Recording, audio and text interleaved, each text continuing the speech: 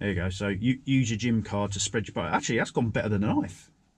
I might use that in the future. I might tell the wife to get some cards or something, as long as it's not my credit card.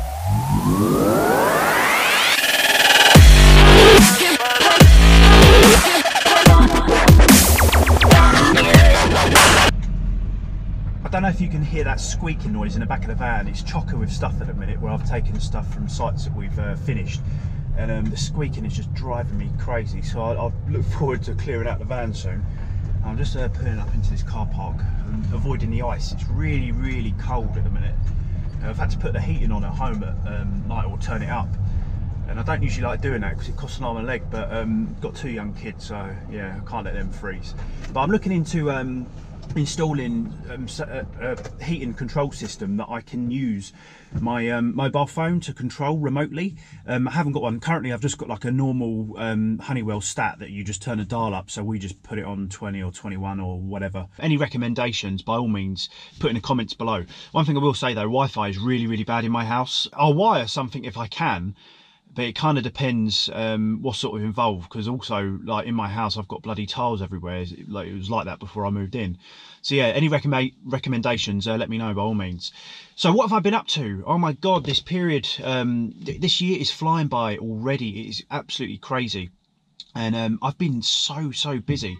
But what I absolutely love about the electrical industry is the variety of work. I can be doing completely polar opposite things within 1 week. So for example, this week, one day I'm carrying out surveys to take over fire alarm systems of a client who has multiple properties. Some have issues, some are, you know, have never had an issue in God knows how long, which I usually say, if that's the case, it's either been installed really, really well or it doesn't work. So yeah, been looking at that. Handed over an electrical project where we upgraded and replaced a load of electrical distribution boards and equipment in electrical cupboards, because they're all being fireboarded and kitted out, and we've had to sort of assist and move things and stuff like that. And yesterday I was assisting, and I was with my colleague Scott. We was installing the brand new Kentec Taktis panel. So I've got a video of that coming up soon. We turn up to site and the client said they want the panel relocated, and we was like, what? What do you mean you want it relocated? But actually it's not too bad. It's a little bit more work. It's only moving over sort of 2 foot, but they want to put a TV screen where it currently is in this like little lobby. We've had a little bit of additional work, so it's turned into more than a 1-day job, so we weren't able to get it off the old system off and commissioned. But that's not a problem, because it's relocating. We've mounted a new one. We had a bit of a play with it and stuff like that, and I'll be posting a video on that soon, so keep out a lookout for that. Oh, and one thing that was just about to leave, it was like last knock-ins, and it was already a bit of a late day anyway, and then the caretaker come around and he said, I hear this beeping in the kitchen, is it anything to do with you guys? So I was like, doubt it, but we'll go have a look. So yeah, went and had a look, and basically it's a UPS for a fire shutter for like to separate the kitchen and the seating area. Yeah, so that's beeping.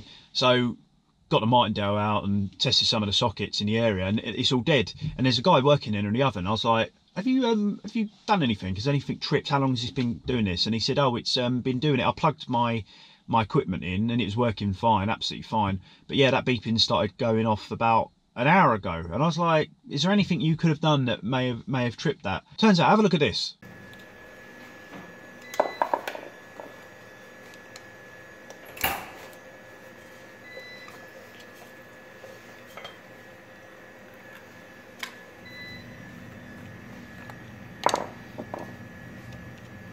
There's our problem.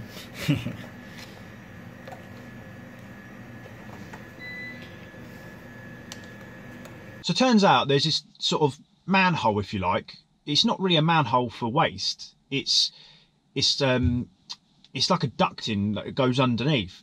He's literally just pulled it open a little bit and thrown loads of water down, and it's all like gone inside the MICC join. So yeah, we had that, and also we noticed that this wasn't him. The Copex is also damaged. But we got a heat gun on the old MICC join just to sort of try it out.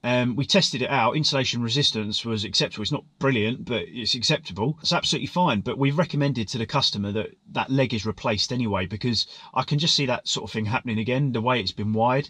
So we've got it back on. So we disconnected the cabling that's all sort of dodgy there, and they're just gonna have to make do without, and that's not a problem. We just put a temporary lead in. We're doing a lot of fireboarding work, so we've been assisting with a main contractor. We kind of got to strip out in a room that they need fireboarding to provide 1 hour protection or half an hour protection or whatever in the event of a fire. We basically have to rip everything off the walls, and then they fireboard the walls, and then we have to remount everything. So sometimes that means relocating stuff. Sometimes as part of the project, we're upgrading boards to because some of them are in a right old state. Like one of them, for example, had something like it needed RCD protection, and because it was an obsolete board, what they'd done was they just added loads of little enclosures, RCD enclosures, and they're just like dotted about everywhere. So we've obviously ripped them out and we've put RCBOs in. And it's been quite a nice job, and we've got more work off the back of it as well. So yeah, that's what it's about. It's about keeping your clients happy, delivering the projects in the way that they should be, and yeah, you know, you get more work, you get repeat work. It's sort of great. It works for everybody. Right.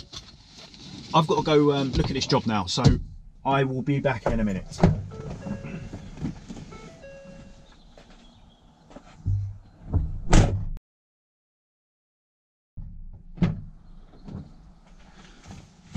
Oh, that one didn't take too long. That was quite a quick one, so I'll quote that later on and see if we get that job.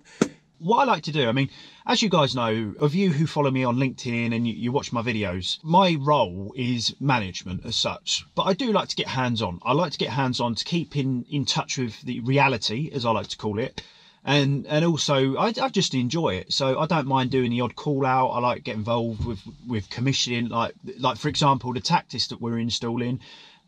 Because I manage and I price work, I like to know how it's installed to know issues we might come up against, challenges that we need to sort of get over and provide solutions for. So I like to keep in touch with the reality side. One thing I do is a quality control check of my guys, because I don't see them every day, and I've got a team of guys who work underneath me. I have certain procedures in place to make sure they're doing their jobs correctly.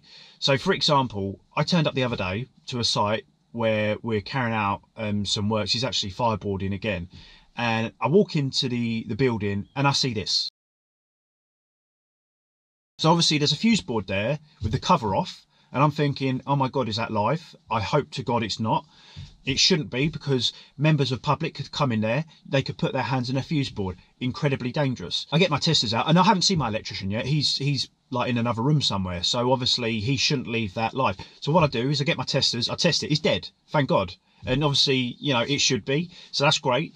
So then I go and look for where it's fed from. I know it's fed from in this electrical cupboard, and the electrical cupboard is locked, so I can't get in there. So that's locked off. So I actually find my electrician. He's surprised to see me because I've turned up unannounced. And I say to him, where's the electrical cupboard key? Pulls it out of his back pocket. Brownie points, there we go. That's what he should be doing. I open up the electrical cupboard because I'm looking to make sure that he hasn't just used the electrical cupboard, because obviously someone might have a key for the electrical cupboard. I open up the door and he's got his lock off kit. So he's safely isolated the circuit. In addition, he's locked the electrical cupboard and it's all good. So I kind of do that thing, and then we have a toolbox talk about safe isolation, about what he's been getting up to, making sure he's got the right equipment and tools, and then basically I record it back at the office that we've had that sort of that toolbox talk for sort of quality control. And I do that occasionally. I might turn up to Alistair servicing, for example, and I'll ask him a few questions about how he does this, how he does that, just to make sure that he's doing his part correctly, because ultimately I'm responsible for that, but I can't be on site every single day. Now, what we also do is I get the guys to take photos. Obviously, they'll tell you that it drives them nuts that I'm always telling them to send me photos, and we've got a central system that I upload the photos, and it's almost like an audit trail of work we've done before and afters, and also it keeps me informed with what's on site. So if a client calls up and says, look, we need this quoting, I've got a photo because I know the fuse board, because you know it's a MemShield 2, MemShield 3, very different costs, by the way. MemShield 1 also makes a massive difference, so you know it sort of it works for our procedures. It's very good. Talking of Alistair and dropping in at a visit, I done that the other day. He was testing a school, servicing the fire alarm at a school, pretty large school, so we do 4 visits a year. I noticed this while we was on site. Now, this is actually a builder who's doing some work in the toilets. The CPC is hanging on by a thread, I think like a couple of cores or strands. Yeah, it was just holding. Obviously, that's potentially dangerous for what he was doing. It was also outside the extension lead that he was using. So I sort of said, excuse me, and by the way, your lead is damaged. You need to turn it off and it needs to be repaired. And he sort of shrugged it off like, oh yeah. And I sort of explained the dangers why, and he kind of like, he probably obviously realised that, oh god, this guy's going to be a bit of a pain in the arse. I even offered to rewire it for him and sort of repair it. Obviously, I'll do it for 100 quid. No, I'm only joking. I'm only joking. I don't work for that little. But yeah, it's just things like that when I'm on site. It's just, you know, making people aware of, you know, people might think, oh god, you're being a job's worth, but at the end of the day, that could potentially save his life if there was an incident. So, you know, I think it's quite important. And recently I've been involved with a couple of companies regarding fire alarm systems and electrical systems in tower blocks, and it's all to do with fire safety. I mean, I'm not a fire risk assessor. I know bits about fire safety. I'm looking to do some courses this year to increase my knowledge because I think it's really important. But I've been working with risk assessors and other organisations to come up with really practical solutions, but also can be maintained. And, you know, these things don't need to be ridiculously expensive. They're not cheap, but they don't have to be high cost all the time. So it's about coming up with that sort of middle ground and that sensible option. Yeah, if anybody wants to get in touch with stuff like that, if you're looking for somebody for advice, by all means get in touch. I'm going to have a bit of lunch now. Now, when I'm out and about, I mean, I usually take packed lunches. I'm vegan, so I usually take my packed lunch with me because on the go, sometimes it can be a bit of a pain in the arse, but I get caught short sometimes. So quite often I keep like just a tin of beans in a van or something like that, and some sort of bread rolls. Just I mean, I don't like particularly eating that for lunch because I like to eat something a bit more healthy, but you know, it gets me by. And quite a lot of stuff that I'm doing, I'm out in the middle of nowhere, but I'm gonna have a bit of lunch. And I've just realized that I haven't got a knife or fork, so I'm gonna have to come up with something with the beans. Oh, for God's sake, I'm really hungry as well. I'm going to use my gym card as a knife. Got some butter. There we go. There you go. So you use your gym card to spread your butter. Actually, that's gone better than a knife. I might use that in the future. I might tell the wife to get some cards or something, as long as it's not my credit card. So I'm going to leave you be now. I'm going to shoot off. I've got a few other places to go to. Thanks so much for watching my videos. I've now hit over 1,000 subscribers, and it's, you know, I really appreciate anybody who takes the time to watch my videos and gets in touch with me. I really enjoy making these, and if there's videos that you particularly like the style of, or the ones that you like me making, by all means put in the comments below which ones you like and the ones that you want me to sort of make more of, because I know I do sort of a variety of different types of things like this, where I'm just sort of chatting about what I'm doing. I do stuff that I'm doing on site and also products that I'm sort of exploring. So yeah, thanks for watching, guys. If you haven't done so already, please subscribe to my channel. You can hit the button in a minute when it pops up on the screen. I'll see you on the next one.